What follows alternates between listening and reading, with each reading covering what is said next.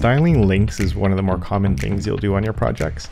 And the default link is kind of ugly, right? They're blue with an underline on them. And if you've visited a link, it actually changes from blue to purple.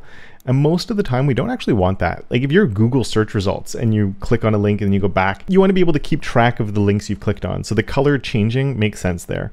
Most websites aren't just lists of links. The color just tends to stay the same. So we're going to look at how we can do that. And there's a new type of selector we're going to have to learn. But first of all, the simple thing. We have a link. If we look at a link, it's just our A tag. We have an href on there. The href doesn't matter. What matters is the element in this case. So we can go to our styles. And I'm going to go right here and do A, and we can just change the color of it. Color is now going to be, let's just make it white so it actually disappears, just so we can see it's there, but we can't see it. You don't want to do that, obviously. We've actually looked at this in a much earlier lesson too, where I suggested you change the color, or I didn't suggest, but I said if you want it to inherit the text color, we can use the A and then color inherit. And the interesting thing is when we change the color of a link to whatever we change it to, it will no longer have that purple visited color. It's now just red. And if I visit that page, it was already purple, I knew that I'd visited. Let's down here too though, if I visit this other page and I go back here, the colors aren't changing. This is the color of it. If you do want to have a visited color, you still can. Again, it's not often you will have this, but we have to use something called a pseudo class to be able to do this.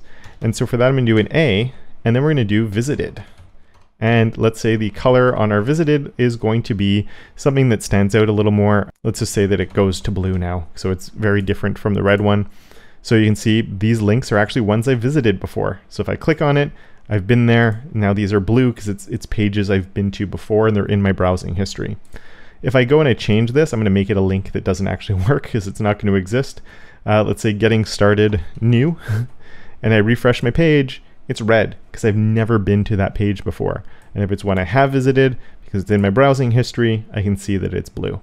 And again, this is one that you generally won't use too often, but I'm going to leave it here just for educational purposes for now and talk about why as we look at some of the other ones. Because another one that you're going to have is, and we're going to put it down here, the A hover. This is the one you're going to style very often. So A hover, we're going to say color is going to be purple.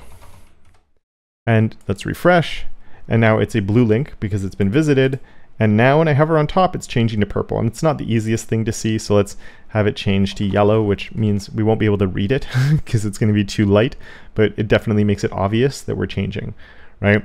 And usually you want to have some sort of hover color on there. It just helps the user know that it is something that's interactive. We're so used to things that when you hover on top that you can click on that there is a bit of a change there. So having a hover color on there can be very useful.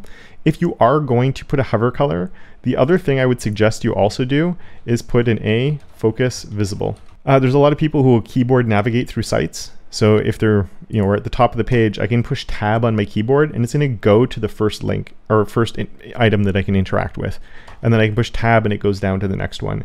And it adds always this outline around there. Do not remove the outline. I'm not even going to show you how to do it because you shouldn't do it, just because it makes it much easier to keyboard navigate when the outline is there. But we also want to bring in this color that's changing things as well.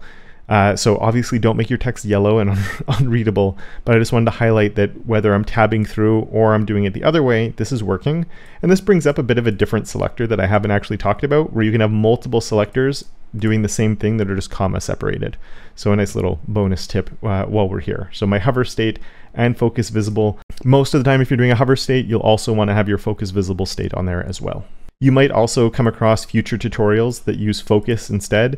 I'm not going to get into the difference in this lesson between focus and focus visible. Just know that focus is the old way of doing it. Focus visible is the newer feature that was added, and it's actually the default in all browsers now. They've replaced all their focus states with focus visible. It's just a little bit of a better option. So trust me with this one, go with it. I'll put a link somewhere to also let you go into the difference between the two of them, because I've talked about it a fair amount in a previous YouTube video. And we're going to do one more, which is our A active.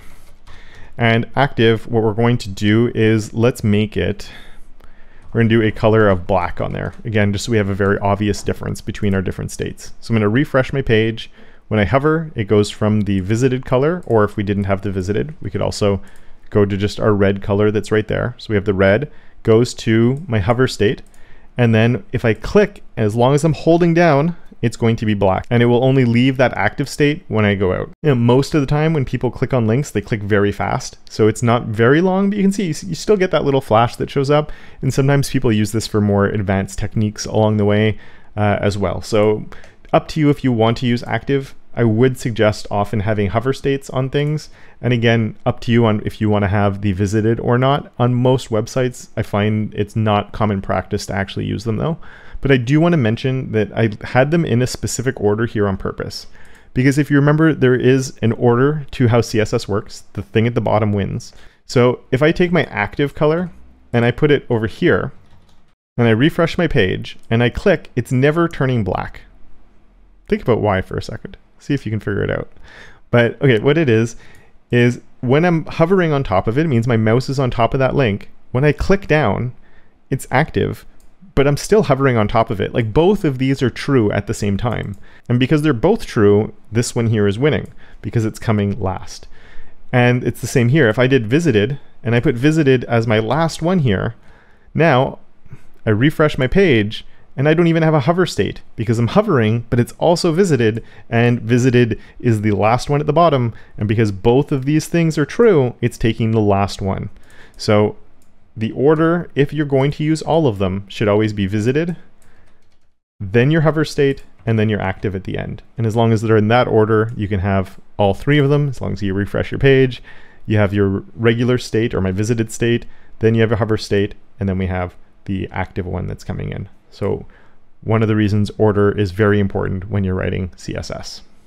Now, as far as this project goes, we don't need the active on there. We definitely don't need that one there. And we want to come in with some specific colors. So I want this color right here, which is a green color. And I didn't provide a hover color, but often what I do is I take the same color and then I modify it a little bit. And VS Code does have this color picker. So if I just hover on top of the color, I can just come through and make a bit of a change. It doesn't have to be too drastic, but just something so there's like enough of a change. Maybe that's a little bit too subtle actually. We'll shift this over a bit more because we're already getting the hand symbol. We already have the underline. So just a subtle little change that maybe, again, maybe it's a bit too, we'll shift the shade a little bit while we're here. We have teals and other stuff coming in our site. So it depends how subtle you want to get with that effect. Again, you want to make it kind of obvious, but you can play around with that a little bit and find a color that works for you.